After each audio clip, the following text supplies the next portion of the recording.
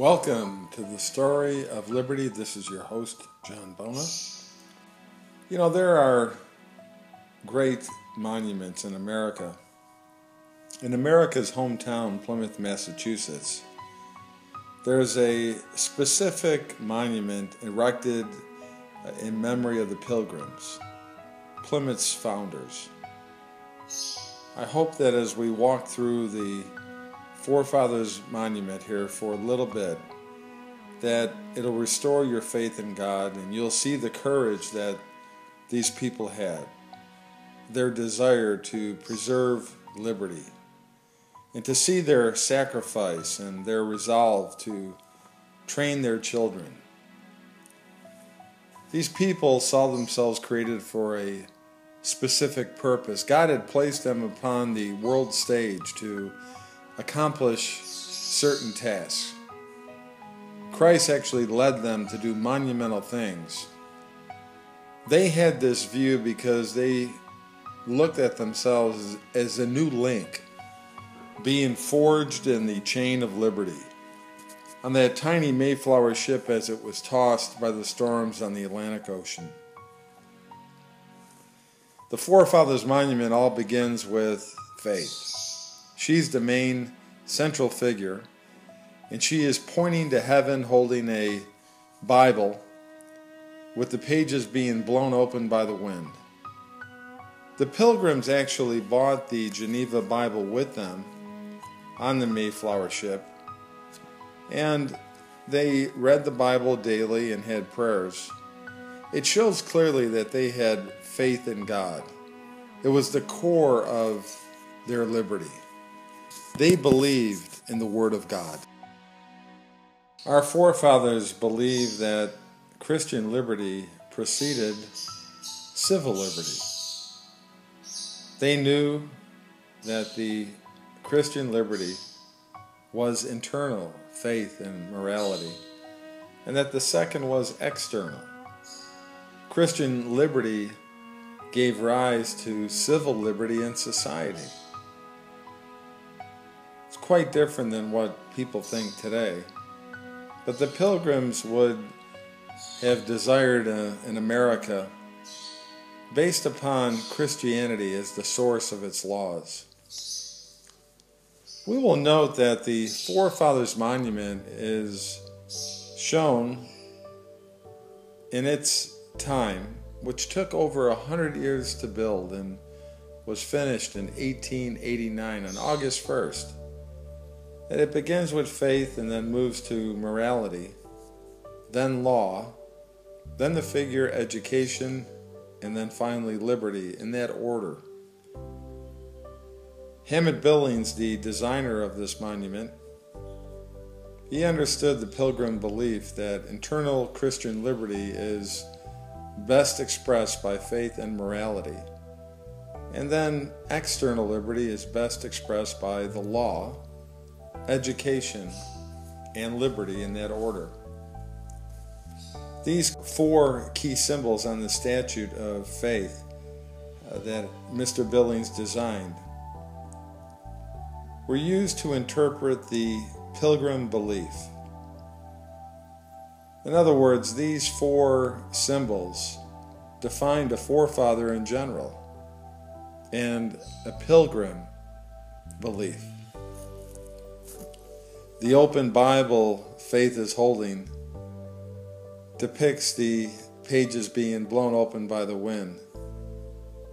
The Geneva Bible was used by the Pilgrims and it was studied daily. And on the Mayflower, they brought the Geneva Bible with them. The Pilgrims believed that the Bible was the infallible Word of God, and it was the only source and standard for their lives, their personal lives, their lives with others, and how they were to live and treat people, as well as governing their families, their churches, and societies. You'll notice her raised forefinger is pointing to heaven. This was the pilgrim belief that there was only one way to the Father and heaven, and that was through Jesus Christ, his only begotten Son.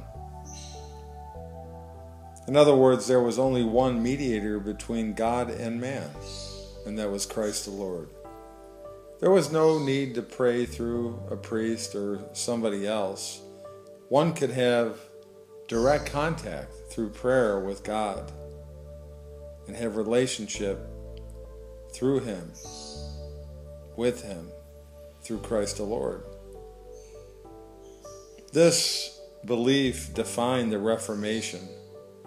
It caused much division in the church, but this was based upon Scripture. We see the star on Faith's forehead. A star represents honor and importance. It depicted the high place that the intellect had among the pilgrims and their families. They knew that the mind was a special gift from God. Although it fell short to sin, it could be guided by and directed by the Word of God, applying the truths of the Bible to all situations in life. In other words, the Bible had answers to the problems in life that we all have. It could be reasoned from the Holy Scriptures in a logical manner.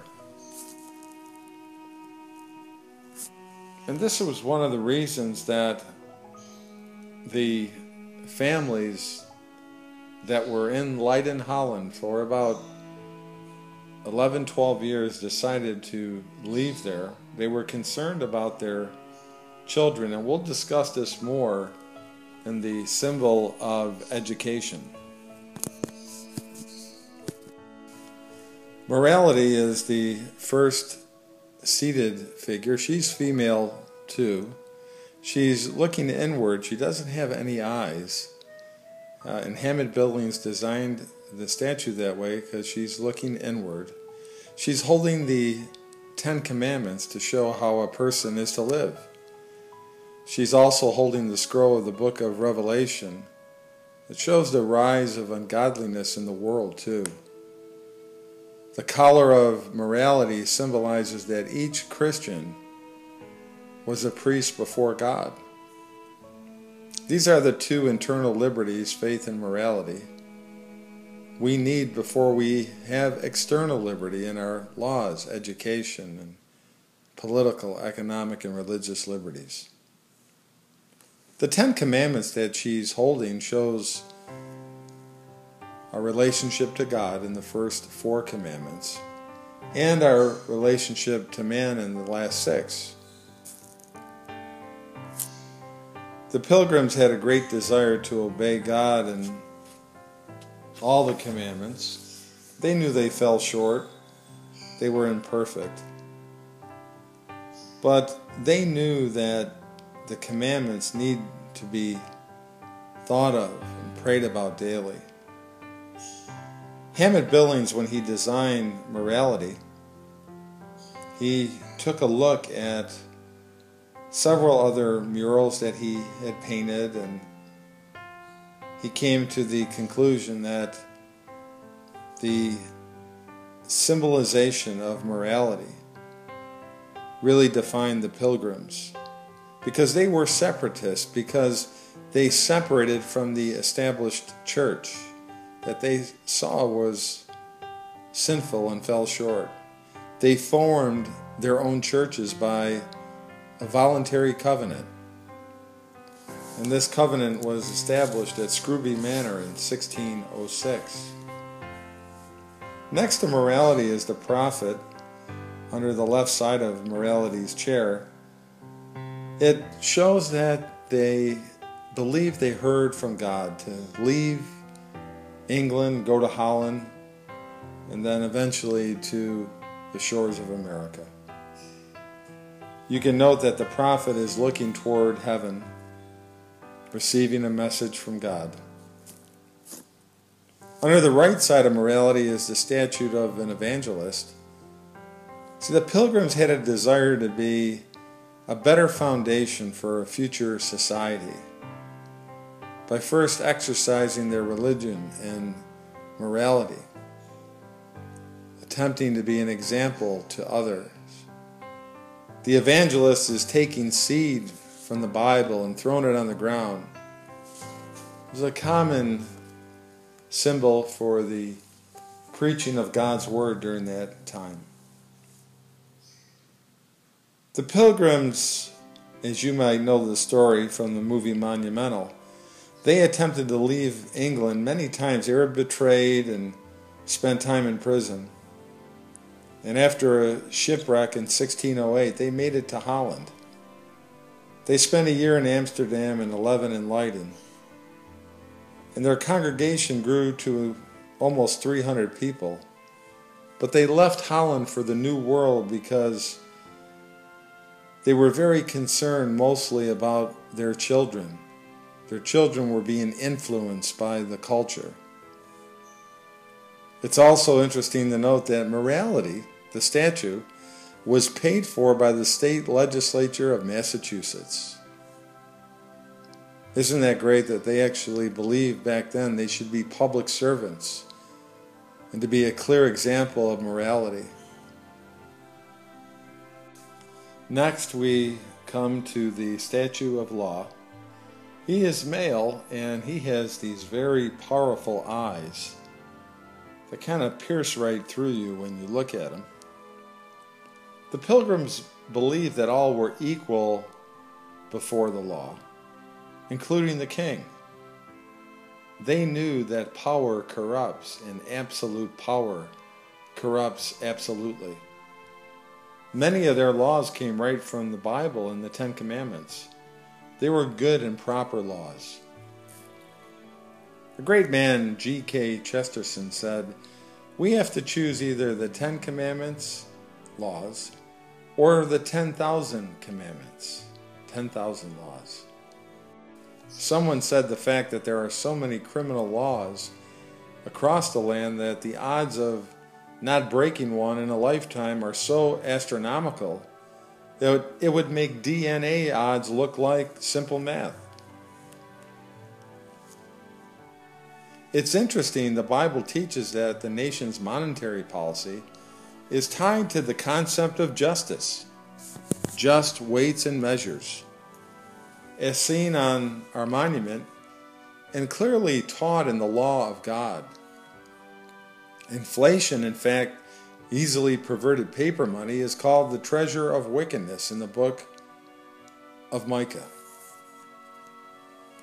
While this statue of Law has one hand extended toward the victim in mercy, while the other hand holds the statute laws of the culture.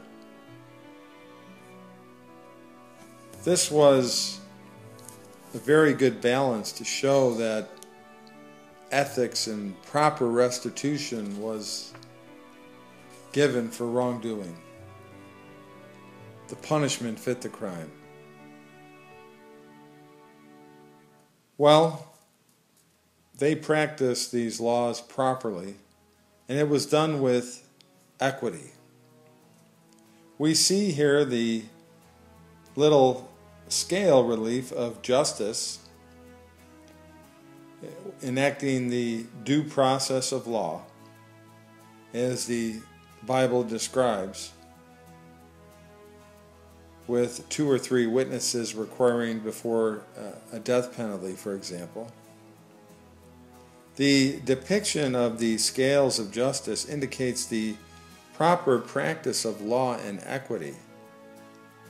It actually came from the common law of England, although it was very mistreated by the kings who had run them out.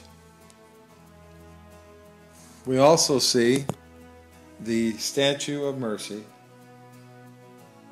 and this would show, among other things, that even when people did them wrong, or hurt them, or caused mischief, they would show mercy, just like God shows mercy to us when we fall short. The statute of law was put in place and paid for the most part, by a group of Connecticut lawyers. The lawyers back then understood the Pilgrim ideas of law and government, and they seen a link between the founding of their own state in Connecticut, known as the Constitution State. You know, the fundamental Constitution of 1639 in Connecticut, it does construct a bicameral legislature. In fact, Noah Webster suggested that the United States Constitution be similar to that of Connecticut. It was Mr. Roger Sherman from Connecticut that broke the deadlock at the convention to adopt a bicameral legislature in the United States Constitution. There is also a carved out quote next to law, the one small candle quote, that says, "Thus out of small beginnings greater things have been produced by his hand, that made all things from nothing, and gives being to all things that are. And as one small candle may light 1,000, so the light here kindled had shone unto many, yea, in some sort to our whole nation. Let the glorious name of Jehovah have all the praise." These were William Bradford's comments on the year 1630. Also, it's very interesting that this panel faces west, just as faith faces east from where the Pilgrims came from, England. This quote faces westward in the direction of an expanding nation.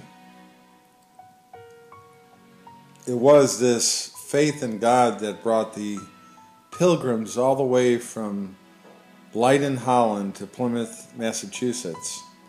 And they knew in their hearts that this small beginning would eventually make an entire nation. That's amazing. Their beliefs in respect to a representative government, a free enterprise system, God-given rights protected by the government, the right to own private property and start a business. This freedom, these liberties, would expand across the nation.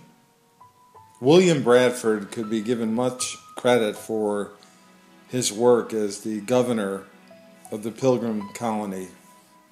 He knew that this seed, their beginning, although seemingly small at the time, would have a great impact in the future.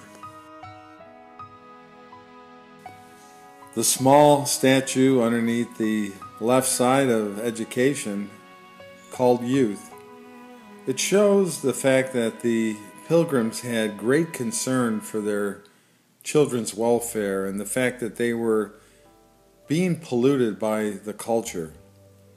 Here we see a mother leading her child, taking her by the hand, taking responsibility to train the child, to preserve both innocence as well as purity. Boy, how we have lost innocence in our youth in the culture today. I just wonder how many young people we have in America that still are innocent. So many of our young children at young ages, they just know too much of the bad things that are in the world, and innocence is lost. The next small statue underneath education is wisdom, the grandfather. This wisdom of a grandparent, of experience and age, it depicted here as a means of leading the youth. You know, once leaving England and their agricultural lifestyle, and then learning new trades in Holland, caused them to wonder if time was actually working against them. They wanted to practice their faith, and they were concerned, and here wisdom showed them to take the challenge and sail to a new land. Next, we see the Mayflower Compact, the great document of 1620. It was written right on board the Mayflower ship there in the harbor, and it really shows the beginning of self-government, constitutional law in the United States.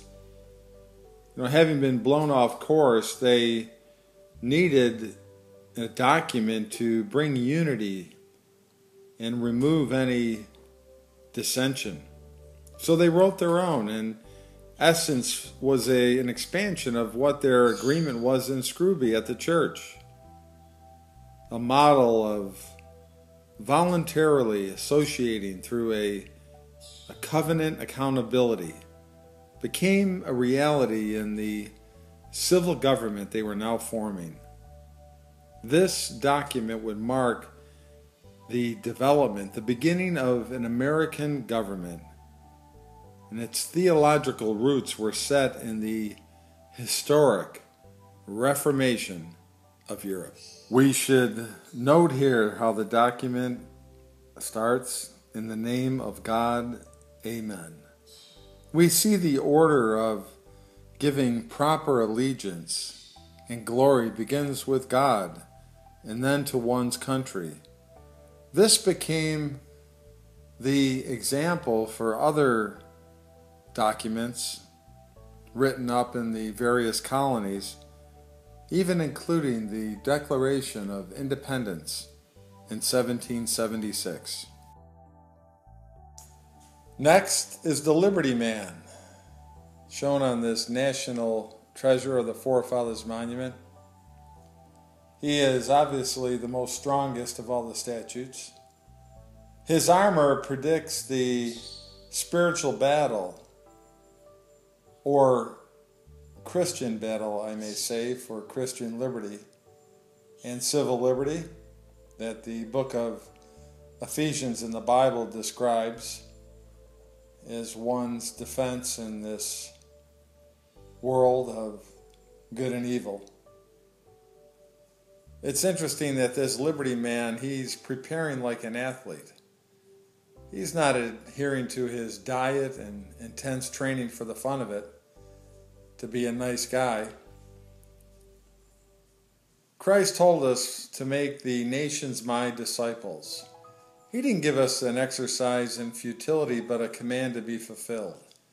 It just has to be done His way, as shown on the Forefathers Monument, from the bottom up, through transformation of the heart, not forced down from the top, forced submission by a tyrant or a government. This ideal man, this Liberty Man, is not only seen here on the Forefathers Monument, but we have seen him throughout time. And of course, this includes women.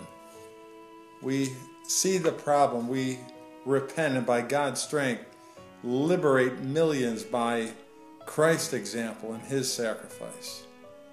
Take a walk with me through time as each of the few of David and Goliath short stories show the battle between good and evil, liberty and tyranny.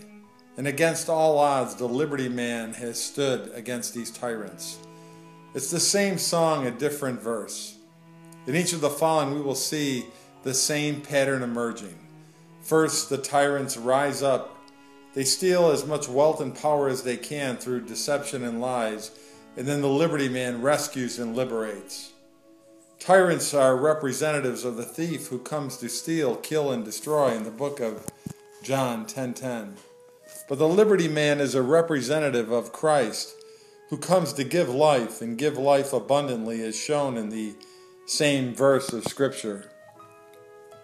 Tyrants, they promise benefits but deliver crushing taxes, confiscation of property, laws without justice, and then the persecution of true believers eventually follows. But the contrasting sons of God, the Liberty Men, burst forth because of the truth of God's word is revealed in them. and they stand for liberty, even when faced with persecution or death. Of course, it all begins with the triune God, the Word of God, and their plan to liberate planet Earth.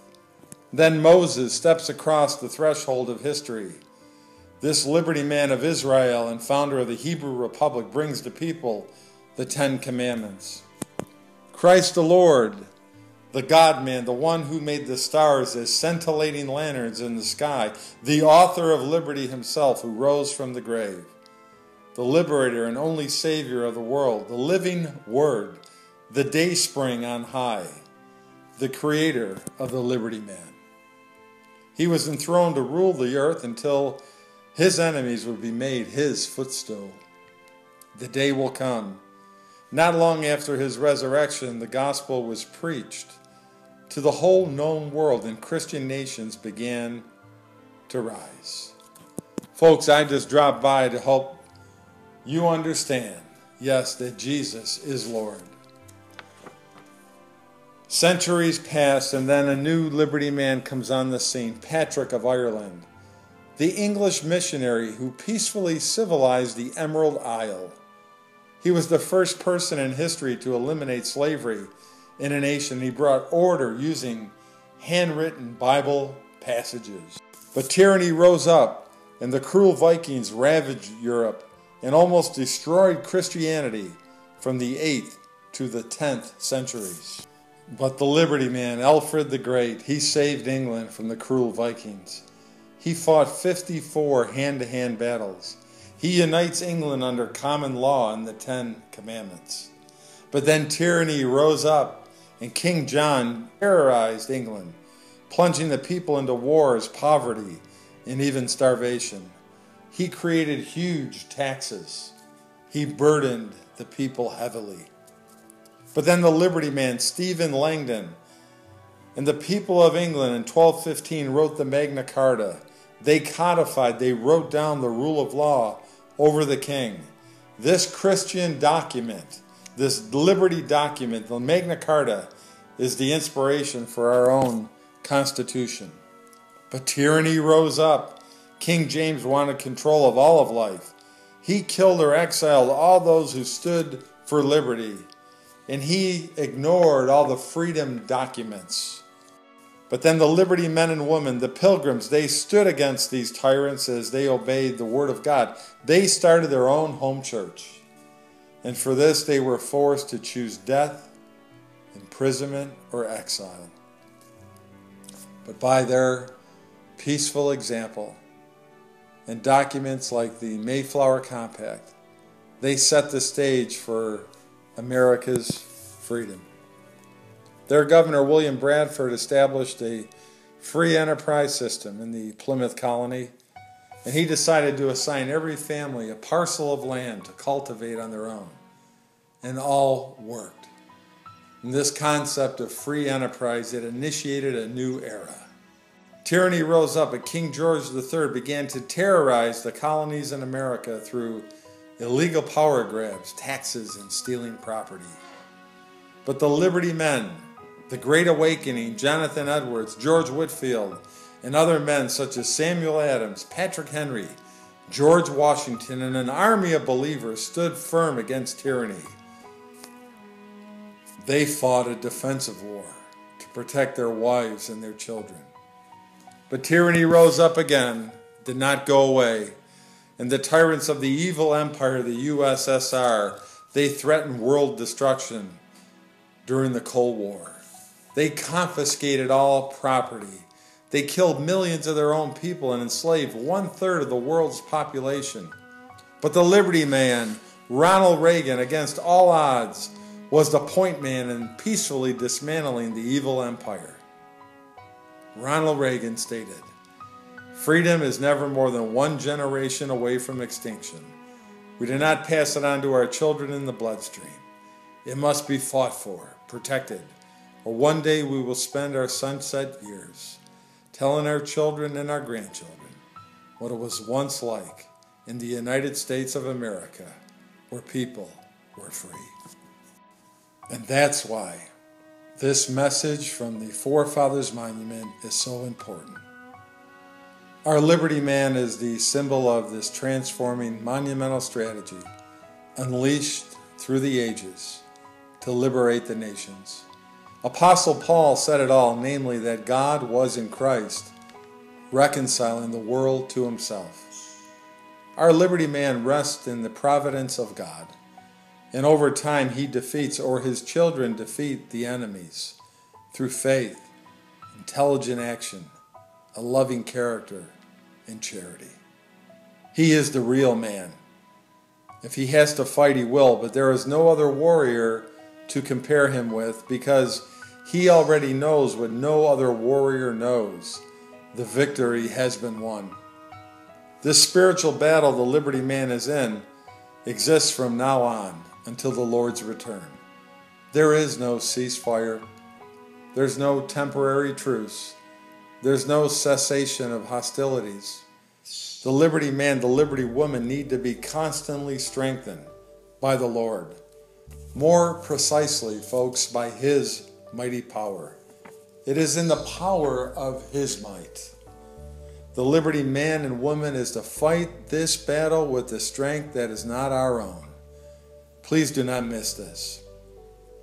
Christians, just as we are justified by our righteousness, which is not our own, we are to fight the good fight of faith with the power that is not our own, the power and might of Christ the Lord.